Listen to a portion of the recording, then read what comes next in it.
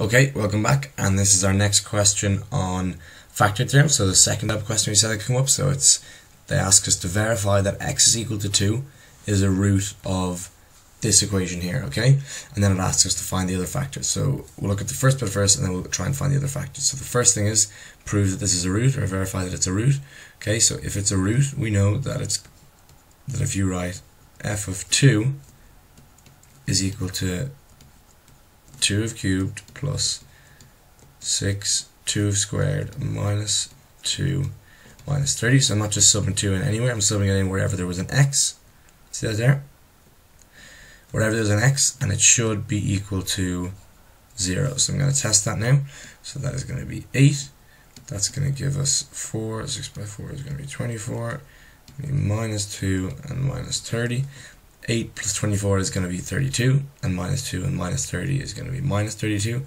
So they'll all cancel, and they will give us 0. It's true. This implies that x equals to 2 is a root.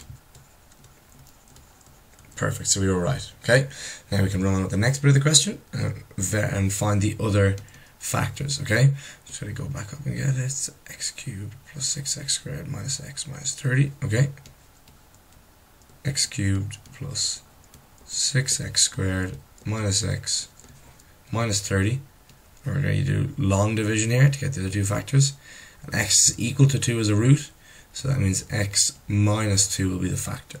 Okay, so we're going to divide this factor into our equation here, and we should get a quadratic equation up here, and then from that quadratic equation we can find two more factors. It's going to be 3 factors because it's x cubed, it's a polynomial of degree 3 if you want to say the fancy way, but since it's x cubed, there's going to be 3 factors and 3 roots. Okay, this is one factor, we're going to find the other 2 factors up here.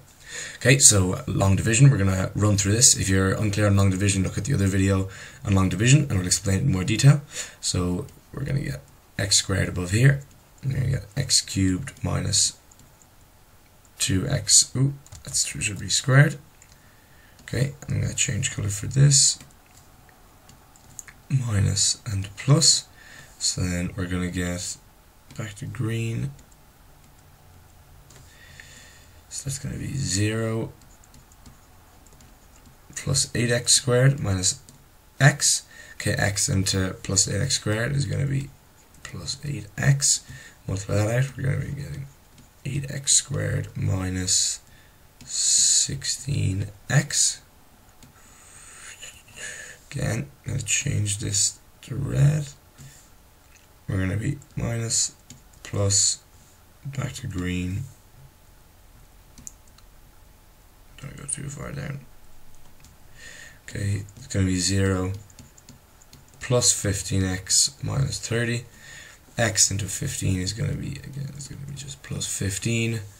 And multiply 15 by x minus 2 again. We're going to have 15x minus 30. One last red. Minus plus 0. Okay, so we know that x again, that proves again that x minus 2 is a factor because 0 is our remainder, there's no remainder, so that means x minus 2 is a factor. And this thing here is going to give us our other 2 factors of this cubic equation. So we'll go in blue. See, is there enough space? Probably not. Okay, I'm going to squeeze this in the side. So we're going to get the factors of x squared plus 8x. I'm going to just fix that x there. Plus 15. Okay? 8x squared plus 8x plus 15. So we need to find the factors of 15 that give us 8x. So they're going to be 5 and 3 in this case, because if you add 5 and 3 you're going to get 8x, and that's our answer here. So our 3 factors are x minus 2, x plus 5 and x plus 3. Okay, so that's our whole question answered. Thank you for watching.